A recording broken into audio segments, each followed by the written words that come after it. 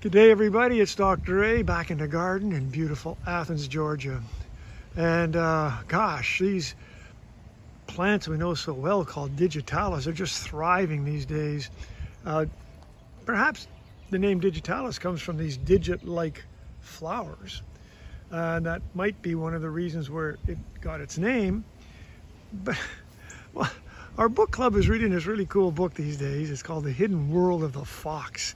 Shows how extraordinarily successful a fox has been in surviving everywhere in the world, from woods to the middle of the city of New York.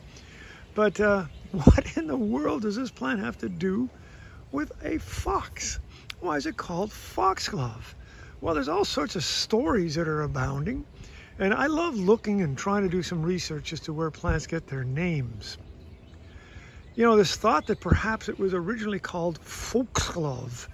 It is native to Europe, and particularly in the British Isles, and it was thought perhaps to be used sort of as the gloves of folks in the woods or even magic fairies.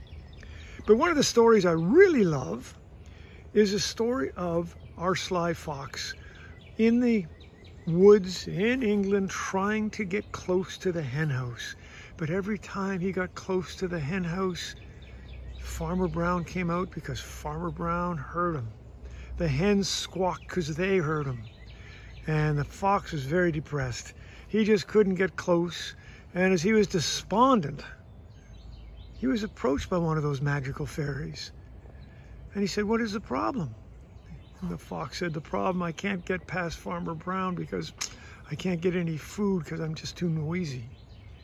And the fairy said, "Well, why don't you put some of these flowers over your feet?" And the fox did. And perhaps the term foxglove came from the 4 flowers the fox put over his paws and became known as the gloves of the fox. That's just one of the many stories where foxglove gets its name. But oh, everybody loves telling stories about foxes. Everybody loves telling stories about plants. And there you go. Let's just enjoy the plant regardless of the history of the name. Dr. A in the garden. See you soon. About to tell you some more stories down the road.